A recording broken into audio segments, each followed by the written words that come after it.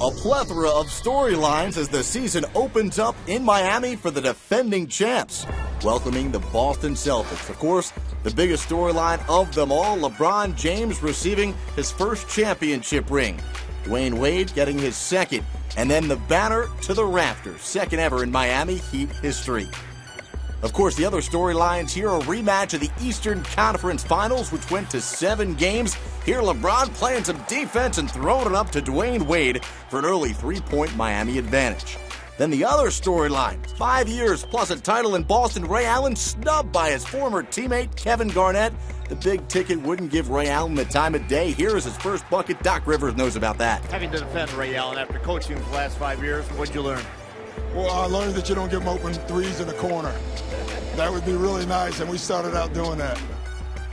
Later in the first quarter, Ray Allen's former running mate in the backcourt rings out Rondo to Paul Pierce. 25th straight game, Rondo has at least 10 assists.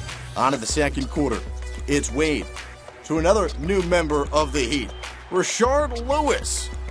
35-26 Miami. A new member of the Boston bench, Jason Terry. The hoop and the foul. He had 8 points, just 2 of 7 from the field in his debut with the Seas. Rondo, coast to coast, 20 points, 13 assists, 7 rebounds for Rondo. Deficit down to 1 for Boston.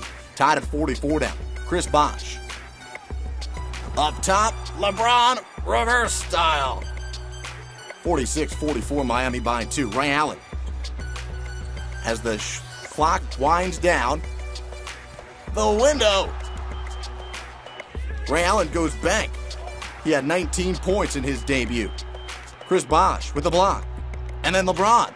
In transition, the train is coming through. LeBron, 26 points, 10 rebounds. More on LeBron in a moment. On to the third quarter now. Wade gets into the paint. High off the glass, plus the foul. Wade, 29 points. Mario Chalmers driving, dishing. Bosh. Miami built a 19-point lead, ended the third quarter on a 12-2 run. On to the fourth quarter, LeBron, the long two. But then he would leave, go to the locker room, and not return due to cramps. Could the Heat finish off the Celtics without the reigning MVP? Off the Wade miss, Bosh to Chalmers to Wade, and he slams it down. 108-93 Miami. But here comes Boston. Deep in the post, Kevin Garnett, the turnaround. And an opportunity for one more. Garnett held to just 9 points, 12 rebounds. Rondo to another new face in the Celtics lineup, Leandro Barbosa. He was great in his first game as a Celtic. 16 points, part of an 11-2 run. Boston would get within 4, but Chris Bosh would seal the deal with 7 straight points for the Heat. Bosh finishes with 19 points in the game. Here, that one puts it on ice. 120-107.